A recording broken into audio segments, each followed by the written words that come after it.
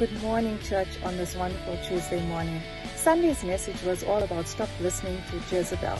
So this morning we're going to pray that we will be discerning and incline our ear to the voice, the still small voice of the Holy Spirit, that no matter what situation we might be up against, that we will choose to hear His voice, that we will make the right decisions and have the right emotions during those decision-making times, that we will not be hasty and that we will be at peace, that we will not allow the situation to steal our joy.